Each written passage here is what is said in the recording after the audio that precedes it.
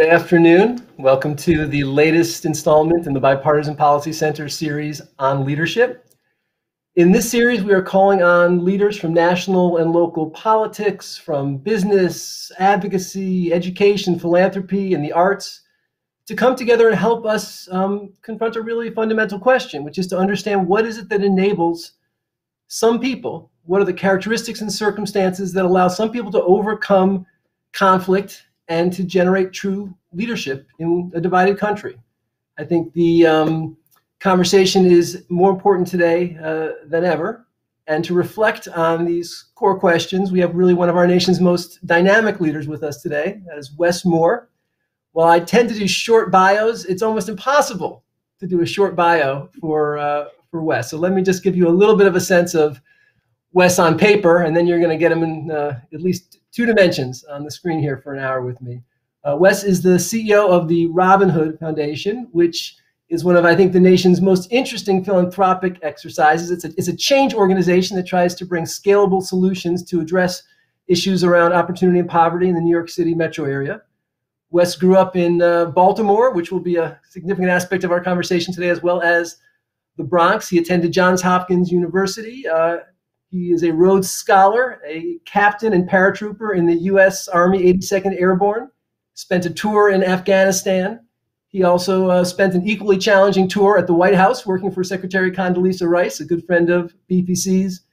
Before taking over as CEO of the Robin Hood Foundation, he ran something called Bridge EDU, which is an innovative tech platform focusing on scaling solutions to college completion and addressing the job placement crisis. So as you can imagine, Wes brings a number of pretty interesting perspectives to bear, but we are also going to focus very much today on this wonderful document, which is a book that just came out in June. It is Wes Moore, The Fiery Reckoning of an American City, 5 days.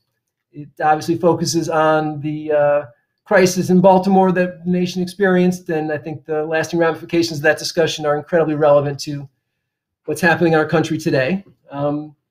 Before jumping into what is, I believe, Wes's fourth or fifth book, I just want to acknowledge how proud we are to name this series in honor of the extraordinary service of Bob and Elizabeth Dole.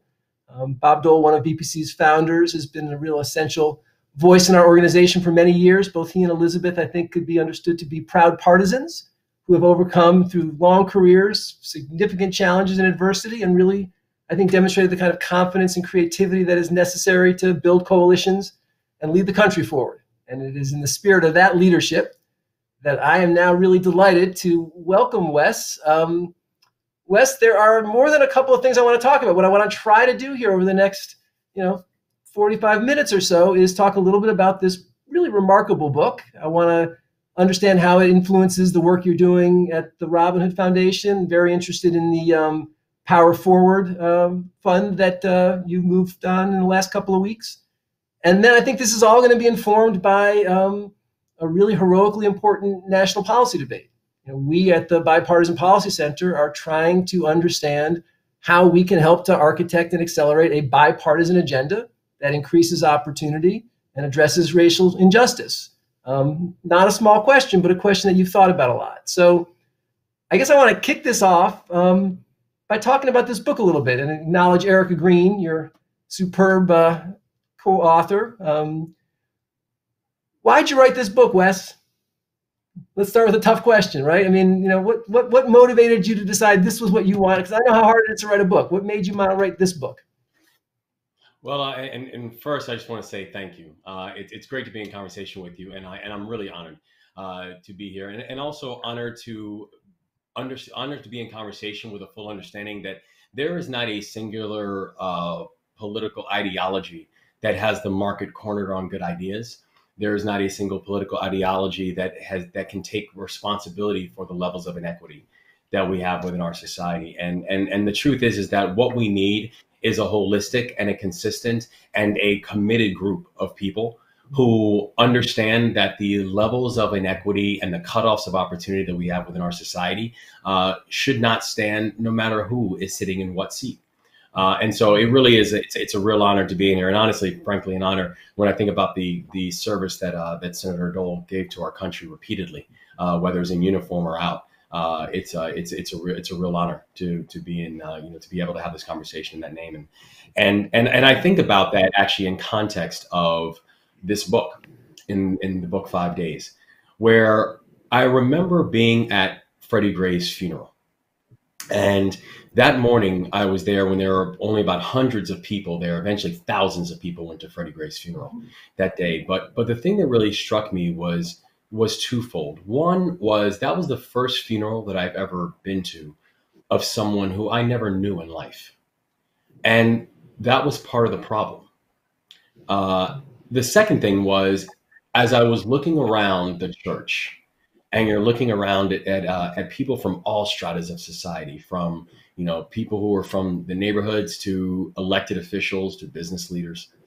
You looked around the room and you wondered, were any of us willing to do what it would take to be able to address the massive failure and the series of failures that took place in the life of Freddie Gray? And I had an opportunity in those weeks after to have conversations with, every walk of life in Baltimore, from, business leaders to small business owners, and really getting a sense and hearing from people, to activists, and hearing from people, what do you make of what happened? What was your takeaway? And I heard every stripe of opinion about what happened, what was the takeaway, what does next steps look like. And so really what I wanted to do with this story was actually be able to invite the reader into many of the conversations that I was having, where in the book 5 Days, I was able to follow these 8 different people, these 8 lives, very interesting, but also very complex and disparate lives, and really walk through their life through those 5 days, and really then analyze what I hoped would then be the bigger takeaway for the readers to understand not just the tragedy of his death, but frankly, the tragedy of his life. So, Wes, I think one of the most interesting aspects of the book was just the very structure of it, right? Just in deciding that there was no single perspective, right? The question of what happened, I think, can't be answered by any individual story. The choice to bring 8 different people's perspectives together, I think, really it's more than just an artistic strategy. I think it reflects a lot about the kind of complex structures that are really embedded in this whole story. And so, talk a little bit about the people you chose. What was it about, Greg's story, or Anthony who ran the roller rink, or, Nick and the city council? I mean, there are hundreds of people. Just talk a little bit about how these, 8 people became kind of the icons of the narrative that you wanted to unfold. And I tell you, it's interesting because that was actually for me one of the most fun parts of the whole process, was actually winning it down and getting down to the 8 lives that I actually wanted to follow throughout that period. And one thing I feel that the book does capture is, no matter where you are on the political spectrum, no matter where you are on the economic spectrum, no matter how you feel about what happened those days, there is someone in that book who resonates with you. And there's also someone in that book who also you completely disagree with. And the amazing thing is, that's life. And so what I wanted to do is, and what I wanted to be able to show is how that actually does show itself in many different ways. And so whether it was looking at and following the life of Tawanda Jones, who was a woman who lost her brother to police violence 2 years prior. And when the Gray family was then reaching out to Tawanda, having the conversation about asking her to march with them because they so respected her work.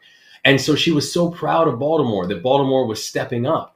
But at the same time, she's thinking to herself, but where was this when my brother was killed? Or whether it's following the life of Mark Partee, who's a police major, who actually grew up in West Baltimore. And as he's growing up in West Baltimore, he's one of the highest ranking African Americans in the entire Baltimore City Police Department. But he's standing there, and I remember specifically when he said to me, I know none of my colleagues woke up that morning with homicide in their mind. But what I also know is I understand why the kids in West Baltimore don't believe me.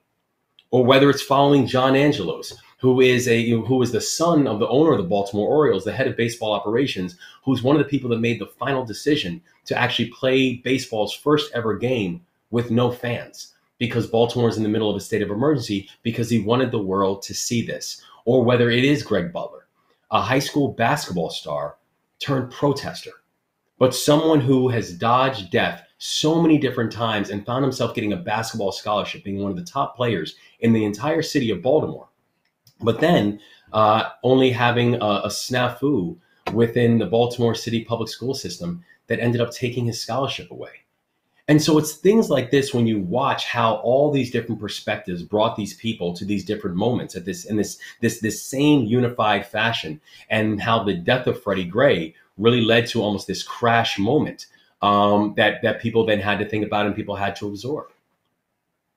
We're gonna come back. We're gonna come back to this a lot when we start talking about solutions. But the other thing that really resonated for me was what you just mentioned about Greg, and the extent to which little inflection points in people's lives have vastly different impacts depending upon the social and the community fabric around you, right? So I think as we think about solutions, we at BPC tend to think about these broad kind of systemic policy changes, and recognizing that, a school district's decision about how to calculate a grade point average fundamentally altered the arc of this kid's life. And I know that, if that happened to your kids or my kid, we'd be in there with the guidance counselor trying to understand what went wrong, and just recognizing the social fabric that has to be part of this solution, in addition to broad economic policy. I think, really had an impact on me, which is kind of an opportunity for us to shift a little bit now into thinking about your work at Robin Hood. And I think we're going to be blending back and forth between the book and the policy responses as we go here. But let's talk a little bit about the Robin Hood Foundation, because I think one of the core ideas that animates a lot of your work is the reality that this is about systems and systemic change. I think the book reveals the fact that there is a complex system that is not going to adjust overnight absent a lot of external support and pressure. But so what do you learn from the book that's informing the kind of work you're doing at Robin Hood? And just for folks who don't know, Robin Hood's invested about $3 billion since 2016 in hundreds of community organizations, a couple $100 million a year. But Wes, give us a little bit of a understanding about the kind of priorities for the foundation and how it's structured.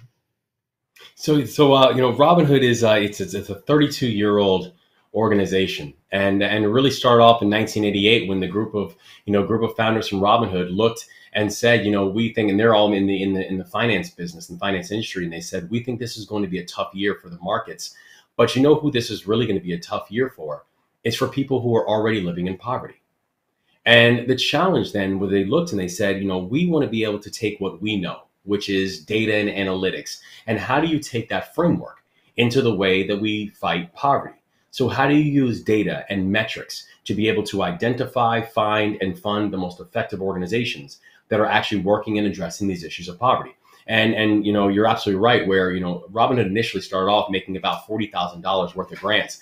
Now, when you look at the work of Robin Hood in our history, we've now allocated north of $3 billion, and funding everything in areas of education, early childhood, job training programs, immigration issues, criminal justice issues, housing, mental and physical health. Anywhere that poverty is either the cause or the consequence, we will find, we will fund, we will build, and we will leverage in order to create long-term and large-scale impact and change. But what's interesting is I think the book is also really informed, and it's also a real indication of also how I think about this work, where one of the things that we've been able to incorporate within Robin Hood has actually been a policy wing. And it's for the first time in the organization's history that we've actually added a policy wing to our work. And a big reason for that is because none of us can properly talk about the impacts of poverty without also talking about the impacts of policy in making that happen. That we still have policies that are in place right now that are both putting people and keeping people in poverty.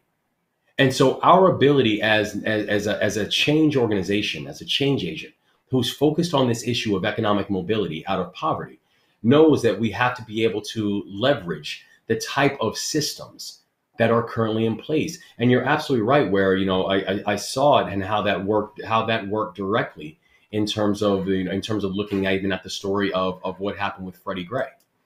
Because if you look at the story of Freddie Gray, it's a perfect illustration of not just why this work matters and why philanthropy matters, but also why philanthropy can't be enough. Because oftentimes we would have these conversations about what happened in terms of the death of Freddie Gray and policing and the failure and the breakdown of policing policy. But we forget about to have a real conversation about his life. And if you look at Freddie Gray's life, you understand why that should be just as heartbreaking to people as his death. Because Freddie Gray was a young man, and when you look at the short life of Freddie Gray, it is truly a story of societal failure. Where this was a young man who was born underweight and premature and addicted to heroin. His mother had battled addiction for most of her life. She never made it to high school, and she could not read nor write. And when Freddie and his twin sister actually gained enough weight to leave the hospital, that they were able to leave the hospital and they moved into a housing project in West Baltimore. That housing project in 2009, along with 480 other homes, were cited in a civil lawsuit because of the endemic levels of lead inside of that home. And the CDC actually indicates that if a person has 6 milliliters of lead in every deciliter of blood, that person will have cognitive damage for the remainder of their life. Freddie Gray had 36. And we've known the toxic impacts and that lead is a neurotoxin for over a century inside this country. We just have been incredibly class and color based in the way we then chose to deal with it. And the reality is that when you think about that week that Freddie was in a coma, that week that Freddie was laying inside of a hospital bed, only breathing because of machines and tubes, that honestly might have been the most peaceful week in his life. And I say that because that was a week when he was surrounded by doctors and nurses. It was a week when he was surrounded by activists and lawyers. It was a week when the entire city knew his name. It was a week when the entire city cared whether he lived or died. I mean, Freddie's life story was a story of injustice and societal failure. And I think about it in context, and this is top of mind because, I'm just, recently, reading that, even when we look at how, and this is where it comes back to where policy matters, not just in the policies that are put in place, but also the narrative that policymakers can draw around this. Where I'm recently reading that, the governor of Maryland, Larry Hogan, has a new book out. And in it, he described Freddie as a quote unquote, a Crips gang connected street level drug dealer with a long criminal rap sheet known well to these Baltimore City police. And I know Freddie Gray's life. And so I find this statement absolutely appalling, particularly when you're talking about that being one of your constituents. And so, and I have to say it because the truth does matter. In the reporting that I had in my book, I saw no evidence that he was gang affiliated, and the governor offers none of that in the book. And so, when we think about this, the point is that when we're talking about the impact of Robin Hood or other philanthropies that are taking place, that we can do important and catalytic work. We can do important work that can be risk capital, that we can drive innovation. Some of the investments that I'm most proud of that we have made in Robinhood, frankly, are investments that we no longer have to make because the problem has either been solved or it's now been put something up that it was so successful that it was then passed on to government to scale. Those are the type of investments that work. Those are the type of investments that we can believe in. But I also know that in the life of Freddie Gray, he never had a shot. And he deserved lawmakers, he deserved elected officials, he deserved the governors who actually believed that his life actually mattered. And so this is where policy, this is where systems have to come in place because there is no amount of philanthropy that could have made up for the devastation of a young man who was born underweight, addicted to heroin, lead poisoned. His last documented year in school was in the 10th grade when he was 19 years old. He was in special education classes his entire life because of the lead poisoning. He lived in dire poverty for his entire life.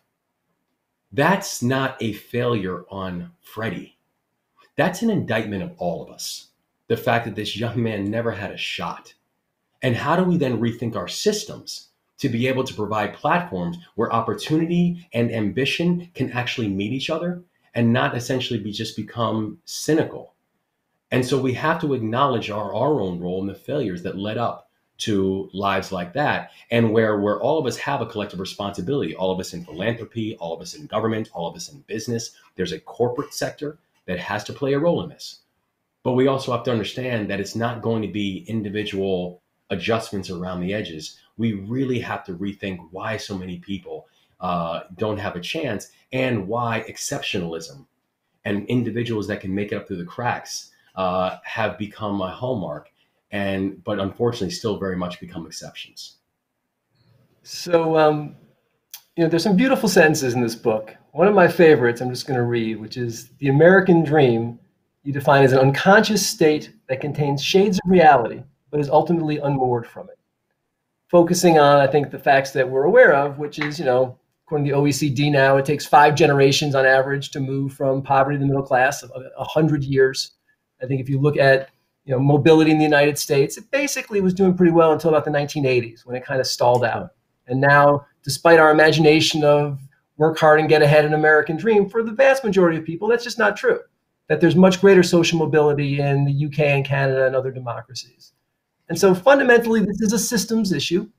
One of the other powerful ideas in the book for me was this black butterfly effect, the Professor Larry Brown's kind of mapping of Baltimore and just showing that geographically, if you are in either of these wings of the butterfly, you're basically kind of trapped. So talk about how, Robin Hood and how you think about kind of taking on some of those structural systems. And then I want to come back to this question of exceptionalism, which I think you have some interesting thoughts on. But, is it early child development? Is it incentives for work and the SNAP and nutrition program? I mean, where do you see the high leverage opportunities right now?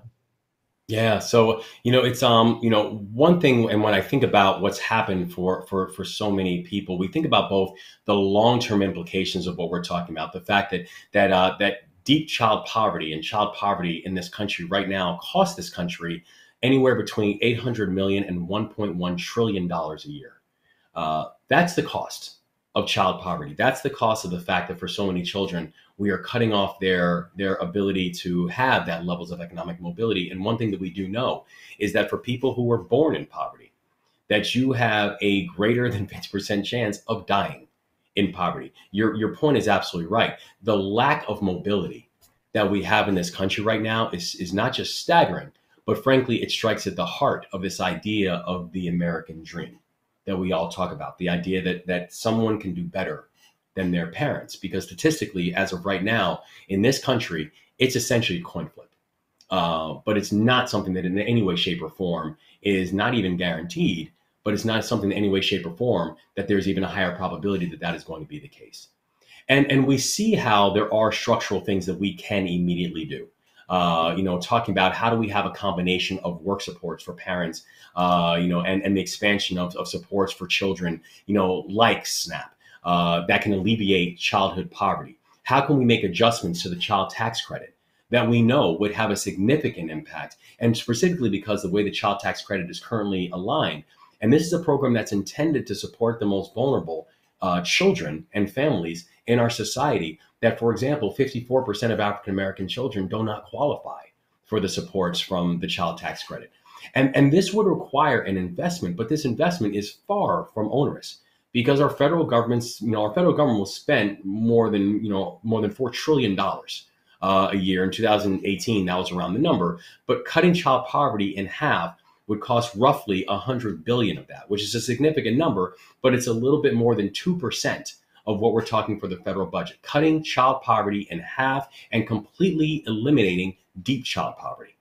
And so these are things that we know that if we can make some basic adjustments to how we are going to prioritize, to the things that we know are going to be important when it comes to giving children a better chance. When we know, for example, that if you just look at 2018, for children born in 2018, you would protect more than 350,000 children from lead exposure and yield about $2.7 billion of future benefits if we were to go through the process of addressing lead-based paint hazards in the home of low-income children. And so this is about, are we going to be deliberate And are we going to be focused on it? We have now gone on for 40 plus years on the idea of a war on poverty. But here's the reality is, as a combat veteran, I know what war looks like. And I know it means that you are willing to use every tool and asset at your disposal to be able to defeat the enemy.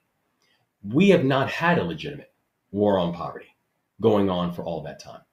And that's not something that's I'm saying it here in front of this group, is that that's not an indictment on a political party, because the truth is that we can talk about policies and positions that were put in place regardless of the political affiliation of who is sitting inside of the Oval Office, and know that only thing that's happened during the same time that we've had a war on poverty is we have watched discrepancies and disparities, economic disparities, wealth disparities explode during that time period.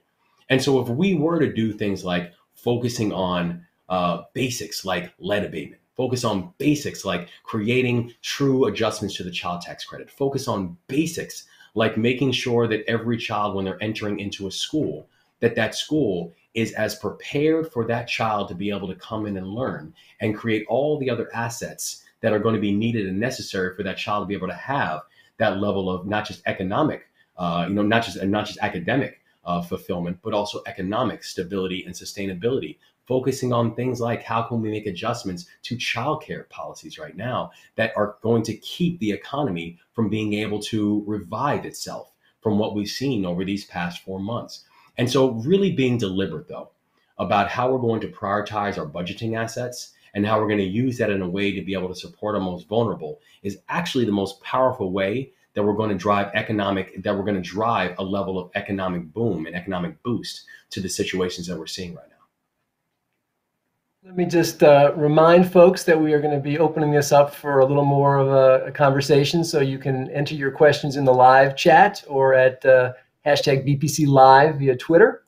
I guess a moment of maybe some optimism and then some challenge. So I share your sense of optimism around investments in early childhood. As a little bit of a BPC advertisement, we came out with a study yesterday with the University of Arizona called Start with Equity, Early Years to Early Grades, which looks at the extent to which it's not just a question of resources, but there are also some deeply embedded cultural biases that are really undermining children of color in terms of their aspirations. And so I think there is a lot of data there that's very compelling. The point of optimism is it's probably also the place where we're finding some of the most authentic and vigorous bipartisan support.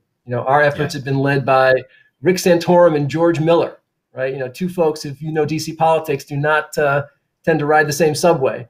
And I think when we're looking at what's happening, even in this emergency crisis, I think there's some real motivation around child tax credit and a kind of a second look at tax policy, which I think you point to.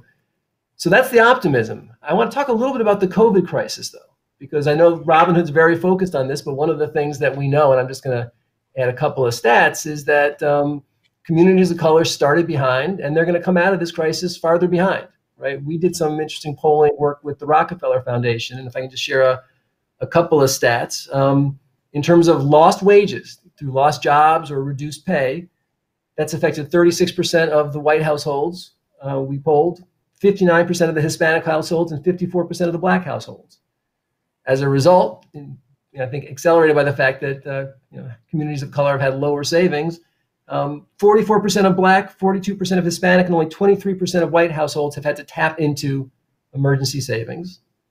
And what I find most discouraging is missed payments.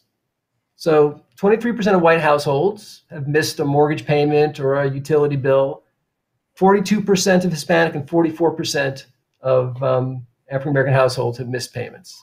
And so that means folks are coming out of this crisis with worse credit, vulnerable to eviction. So what are we doing together, right? What are we doing to think about how to take advantage? Everyone's talking about building back stronger. It feels right. It feels moral. It feels just. Where do you feel like the opportunities are to actually get our arms around that challenge and build back stronger? Yeah, it's a great question, and let me also first say I applaud you all for the research, because it's not just important research, it's an important setter as to how we actually need to be understanding and looking at this work. Because you're absolutely right, the disaggregation of the data is staggering. because when you look at what's happened in 2020, 2020 has been a hell of a year. And it has thrown these two genuine crises at our doorstep. The first was this introduction of a virus that has had this absolutely catastrophic health and economic implications on our society, and in many ways has not just exposed, but it has exacerbated. It's exposed the fact that if you look at New York City alone, and this is data that we did with Columbia University, half of New Yorkers prior to COVID-19, half of New Yorkers have spent at least a year in poverty over the past 4 years. Not half of a borough, not half of a group, half of the city has been in poverty for at least a year over the past 4 years prior to COVID-19. And the other thing that I think 2020 has thrown at us is just this very unneeded reminder of how inequitable policing is in different communities, right? But the reality is that both of these two crises, in many ways, they actually, despite being very different crises, they expose the very same truth. And that is and the same truth you highlight in your report, that while COVID-19 has impacted everybody, it did not impact everybody equally. And that people of color have contracted COVID at twice the rate and have also died at twice the rate. And that police reform is going to be necessary for all communities. But the reality is that in this case, we watched George Floyd on camera take his last breaths while handcuffed, face down on the floor, with a grown man nonchalantly leaning his knee into his neck. And we watched his name being added to this longer lineage of others, to include Michael Brown and Philando Castile and Freddie Gray and Walter Scott and Sean Bell and Eric Gardner and Sandra Bland and Breonna Taylor and Laquan McDonald and Tamir Rice and Ahmaud Arbery and Trayvon Martin, and the list goes on. So these twin crises expose a singular truth in many ways, and that is the role that race plays in our society. And that dealing with COVID is not simply going to be about the discovery of a vaccine. And dealing with inequitable policing is not simply going to be about the elimination of chokeholds or no-knock warrants. And the protests that we're seeing around the country are not just about policing reform, they are about racism and how we see itself showing itself in so many different varieties and in so many different forms that we have within our society. And so there's the things when I think about where we are right now, and actually the thing that I remain hopeful. I really do remain hopeful about where we can end up in all this, is that one thing I'm seeing and feeling is that people are understanding that when we're talking about what does justice mean, justice does not mean how are we thinking about criminal justice. Because it also has to mean how are we thinking about economic justice? How are we thinking about this reality that 23% of people who have lost their jobs due to COVID-19 actually were living in poverty prior to COVID-19, i.e., they were the working poor, the people who were working jobs and in many cases multiple jobs and still living below the poverty line. How do we focus on things like health justice? And the reality that for Black women who have breast cancer, they're 43% times more likely to die of breast cancer than a white woman with breast cancer. How are we thinking about things like employment justice and the reality that an African American without a criminal record has less of a chance of getting hired than a white person with a criminal record? Research that literally just came out from the Brennan Center. And so these are things that we think we have to be able to factor in and be honest about, that we have to be able to disaggregate the data and go where the data leads us. We have to be able to take a bipartisan approach to these issues and know that every budget that we pull together is a moral document. And that in order for our society to grow and build, it means that we have to be led by data and humanity. We have to be data driven and we have to be heart led. And we have to know that we can actually do this. Because I know sometimes it can be amazingly frustrating for people, and they will sit and they'll say, I don't know how we get past this. I don't know, it's not going to get better. We're always going to be dealing with these issues. And I can't help but think to myself, that's what people were saying during the heart of slavery too. But we have people who are willing to fight and people who are willing to bend that moral arc towards justice, as Dr. King says, well, the moral arc is long, but it bends towards justice. It does because we have people on the other end who are pulling it that way. And I'm sure there were people who were saying that when it came to a woman's right to vote. And I'm sure there were people who were saying that about marriage equality. But people kept pushing.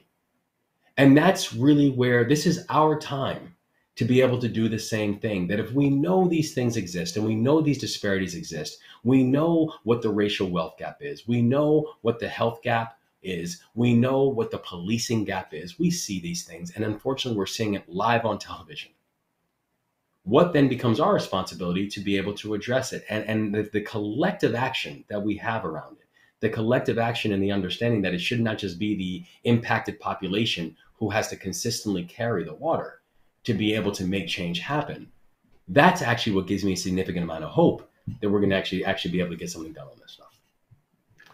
So let's talk about how we can speed up that long moral arc a little bit. And I'll tell you the question that we're struggling with the most, which is, how do you create a bipartisan agenda for racial justice? And I say bipartisan not because that's kind of a spiritually nice idea. It's because we have a divided country, and we fundamentally believe you want durable change, you're going to have some broader political buy-in.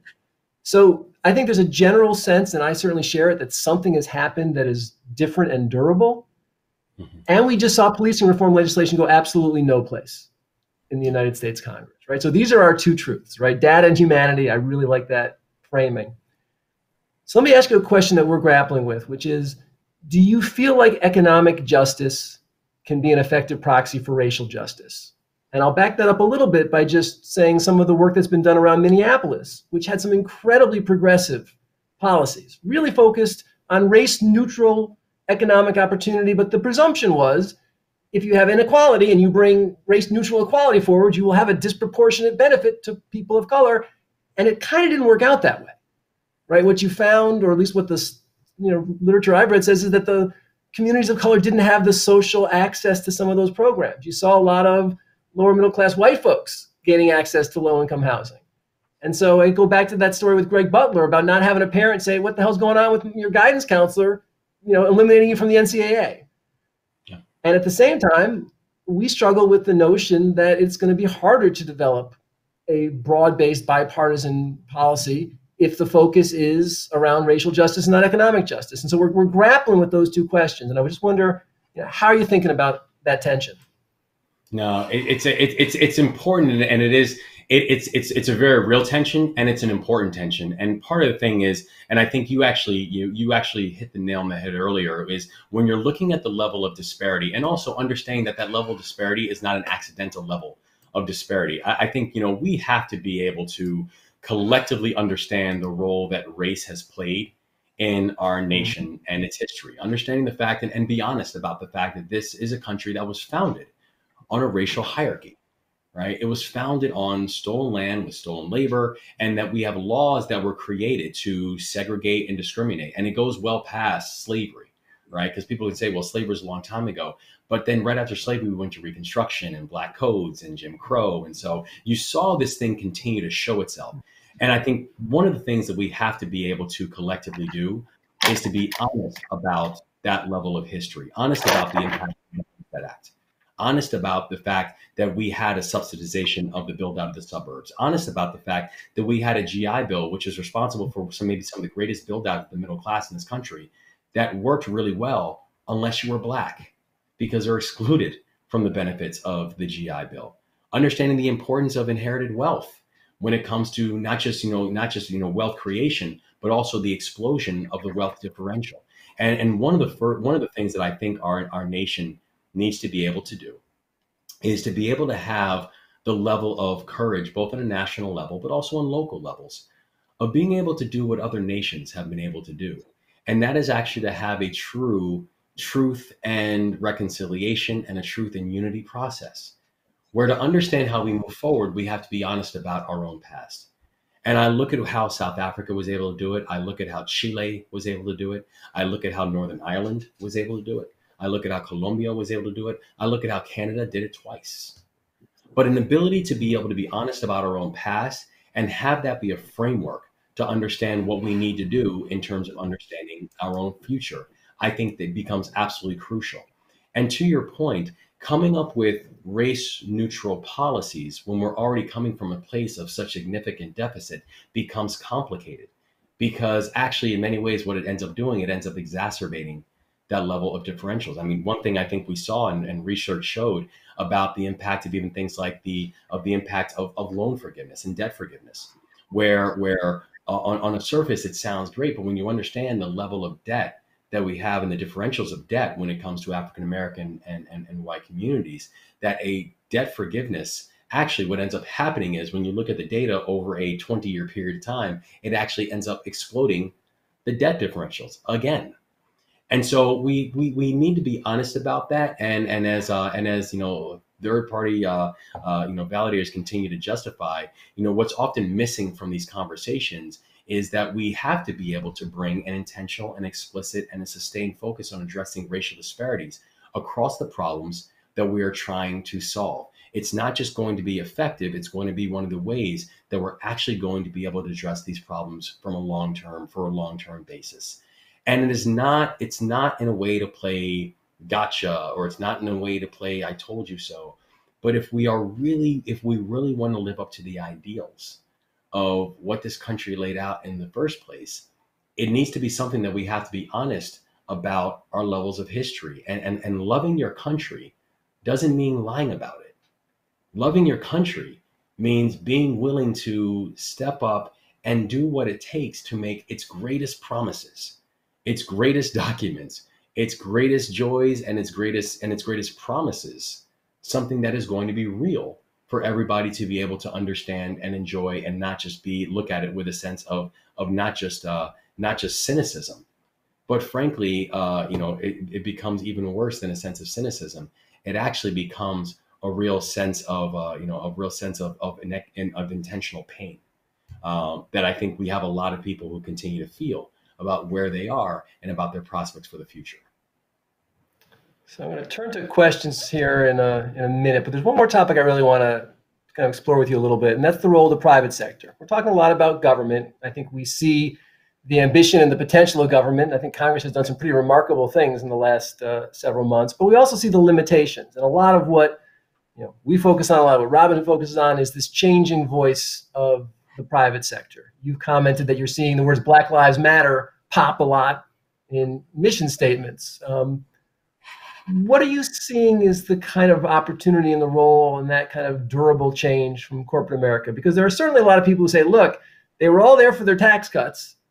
Now we have this kind of ballooning inequity, growing deficits, which diminish our opportunity, capacity. So, but they're clearly fundamentally concerned about their communities. There's some significant efforts moving towards a broader conception of the role of the corporation. You're working with a lot of the nation's top corporate leaders. How do they envision their role in being part of the solution? Yeah, and I think it's crucial that we have the private sector who understand their role in being able to enact change, and it's on a few different levels, and it's for a few different reasons. One is, in order to truly create the type of growth and the type of expansion and the kind of margins that the private sector is hoping to see, it means, how do you increasing more customers? How are you increasing more people that actually have the capacity to buy your products? And then with that, how then are you using your increased ability and increased leverage to be able to expand your, not just expand your market share, but also expand the opportunities within our larger society? I think about it where, when we have booming economies, when we have low unemployment, that's just not just good for the communities that are being served, but that's good for corporations. It means more people out there and purchasing. And so I think there's a few different things that corporate America can really do.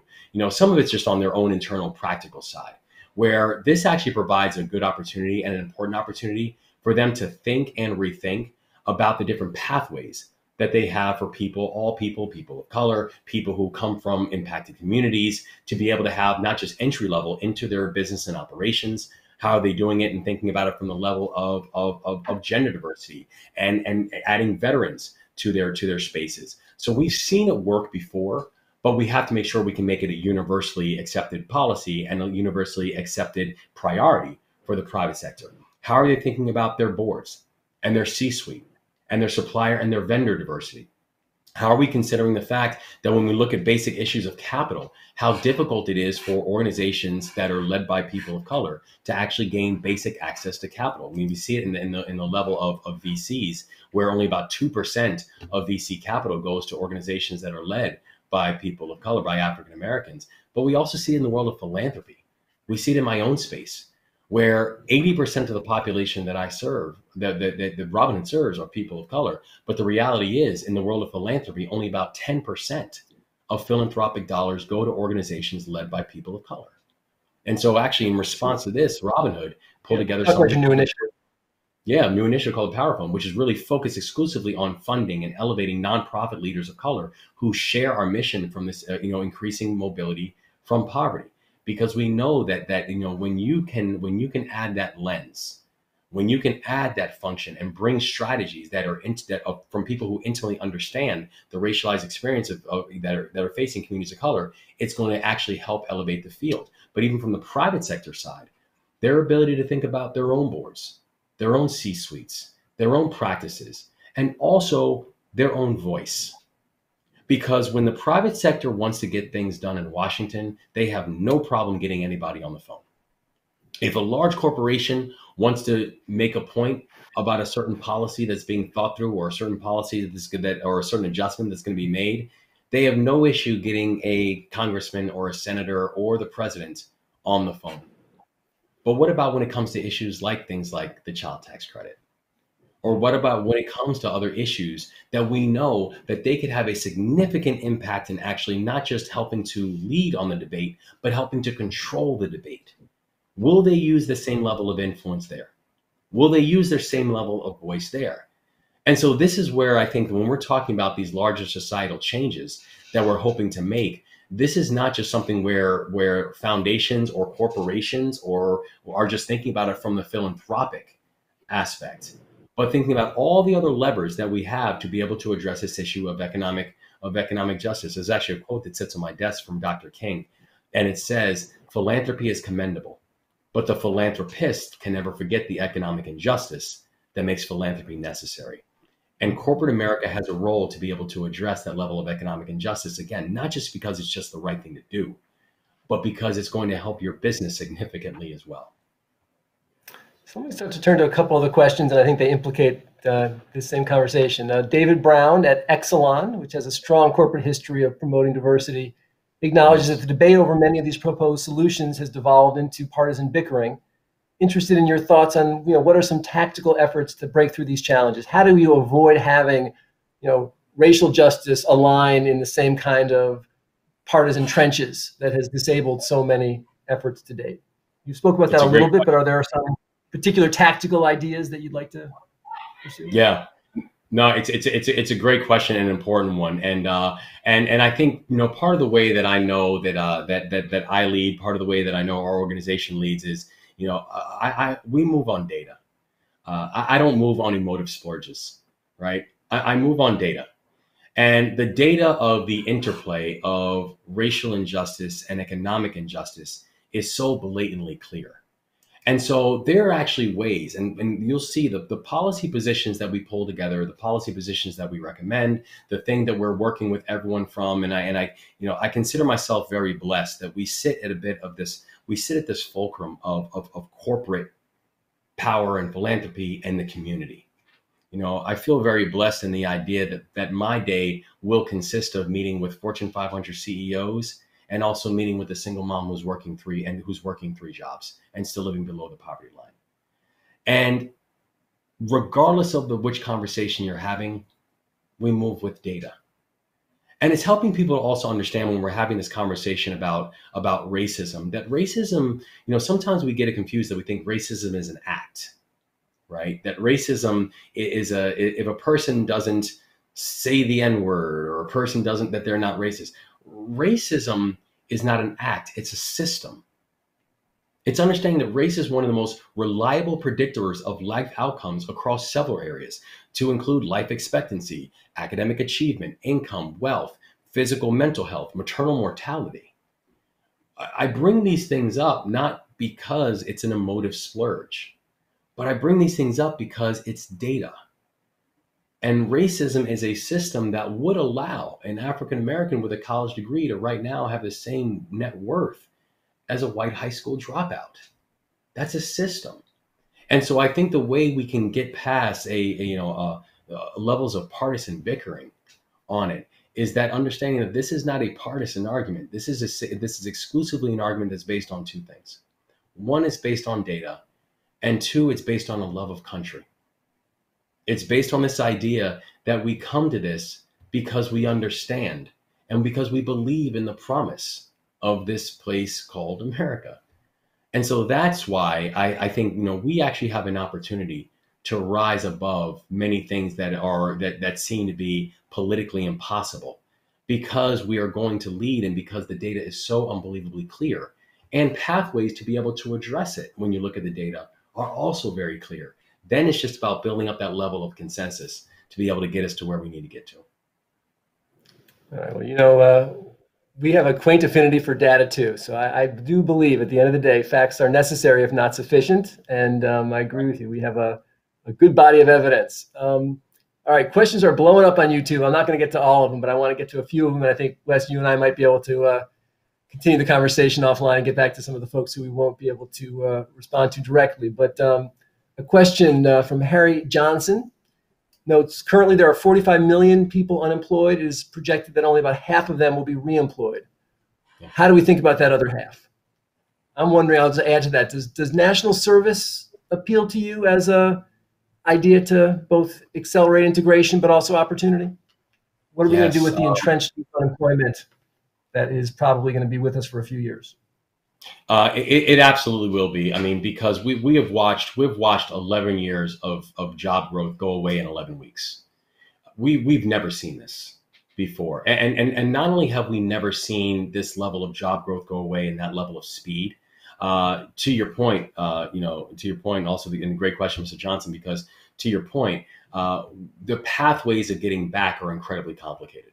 Because if you look at 2/3 of the jobs that have been lost, have actually been lost in things like the service industry, right? Hotels and restaurants, that type of thing. We're still dealing with a crisis that we don't know what the bottom looks like. The only thing that we know about the bottom of this COVID-19 crisis is we're not there yet. And so when we know that, we then do have to fundamentally understand that this is going to be incredibly complicated, because oftentimes those many jobs we've lost, those are low wage, entry-level jobs. And so those are also incredibly difficult jobs for people to be able to gain back access to.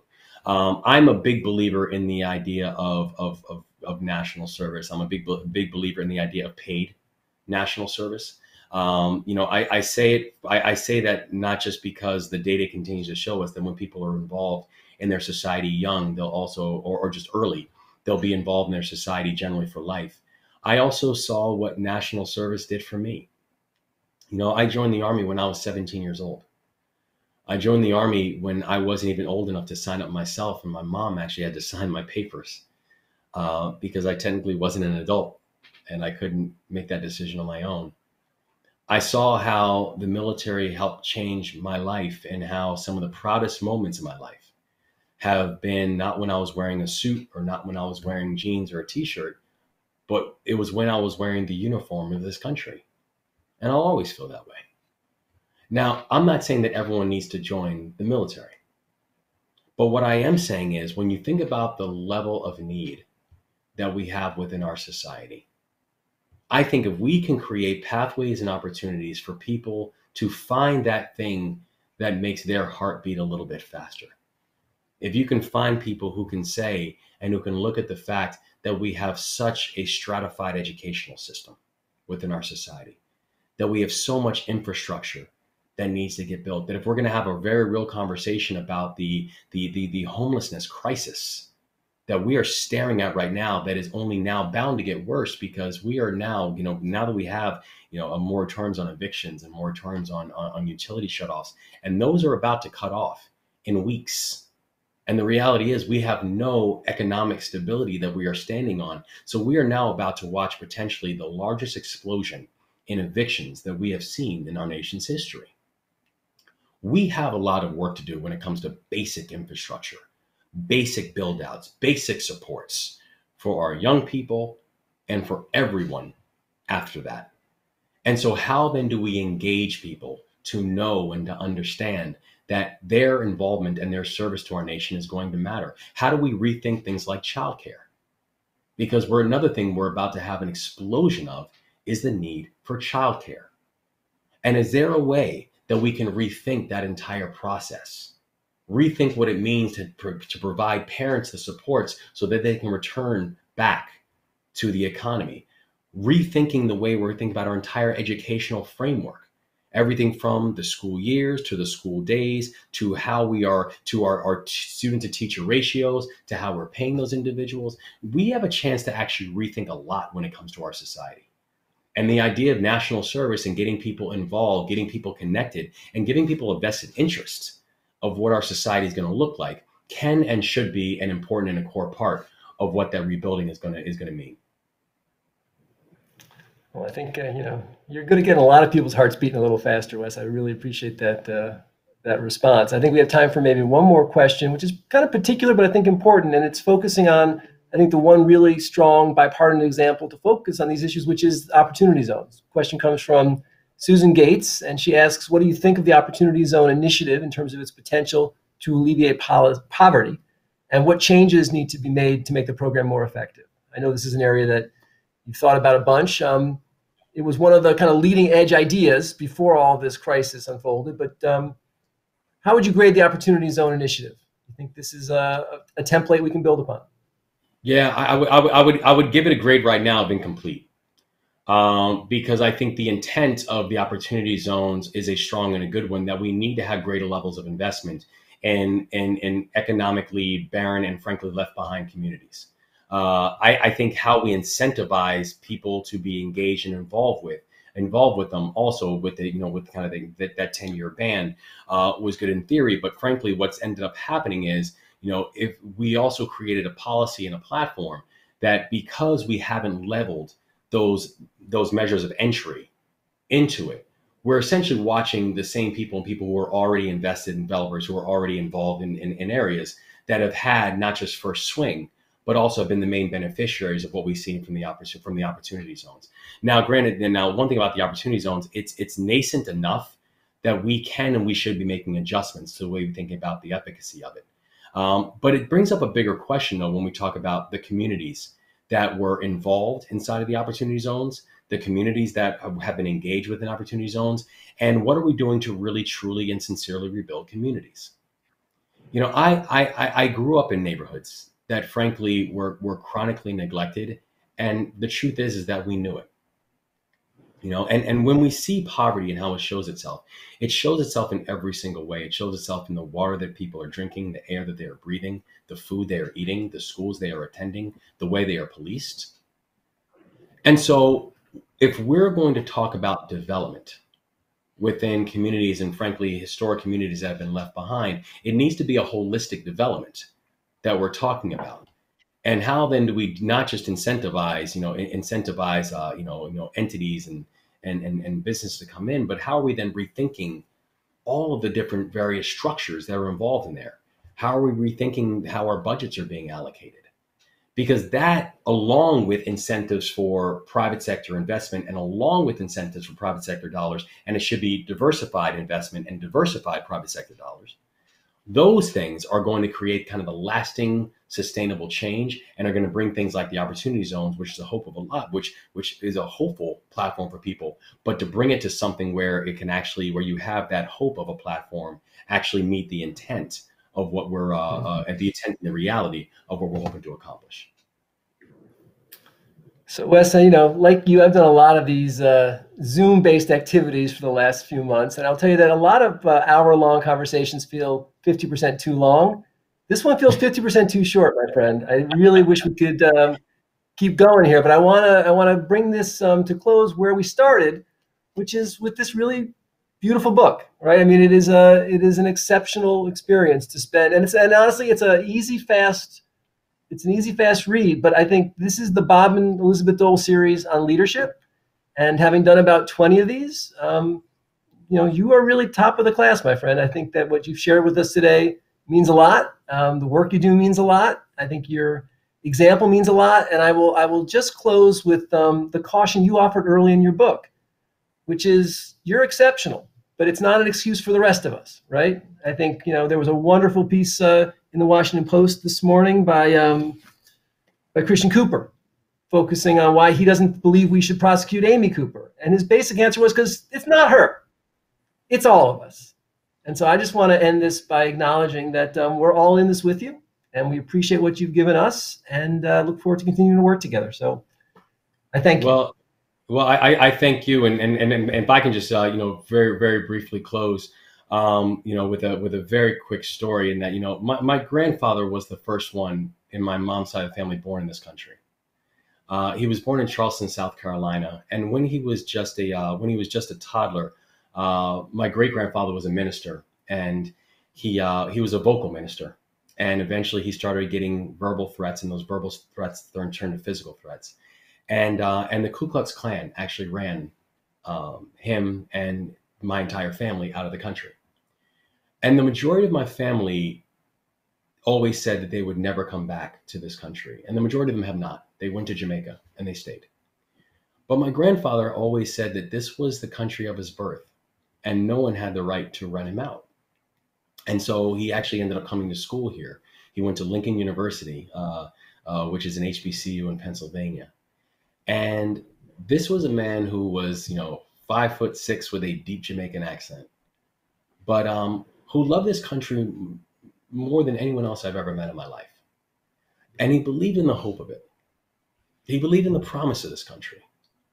And despite the fact that he happened to not just live and exist and come up in some very hard times in this nation's history, where literally he became the first Black minister in the history of the Dutch Reformed Church, and the same threats that his father received, my great-grandfather, years before, when he was a toddler, he was getting those same threats when he became the first Black minister in the history of a religion that was also the official religion of apartheid South Africa, the Dutch Reformed Church. But he never stopped believing in this country. And I'm so thankful for everybody on this Zoom. I'm thankful for you, because I think that's the approach that we have to have when it comes to this work. We can never stop believing in the hope of this country, that its history has been uneven. Its history has been challenged. But we know it can be better because we've seen it get better.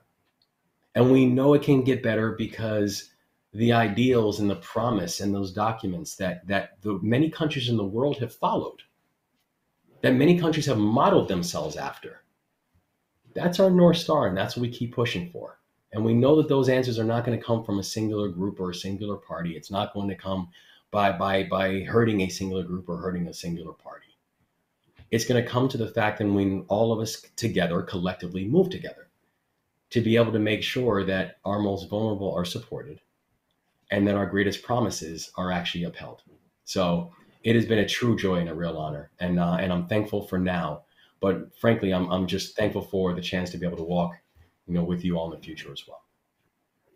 Well, that's a North Star. We all got about 6 hours left in our day today, and some tough days ahead. And I'm looking forward to working with you on that. So appreciate your time, appreciate your work. Thanks everybody for joining us. And we will try to look at the questions we couldn't get to and be responding to folks over the next couple of weeks. So everyone have a lovely afternoon. Thanks. Thank you.